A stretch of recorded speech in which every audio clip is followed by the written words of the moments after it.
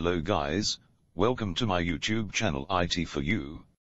Today we are going to discuss how to check read and write speed of SSD drive.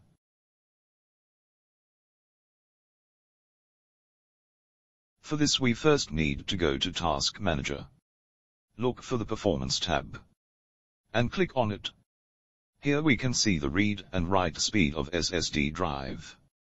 But as you can see it's currently showing 0 kb's read speed. It means we didn't know what actually its read and write speed is. To identify this issue, now we need to go to the Windows command prompt.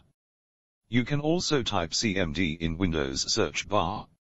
Here we get to know the actually read-write speed of SSD. So run your command prompt as administrator first. Here we type the command WinSat disk drive C. Because SSD is my C drive also. Wait for a while, and you can see the detailed speed data of your disk. You can also look for other drive letter you wanted to check. So here we can see the actual amount of read and write of SSD.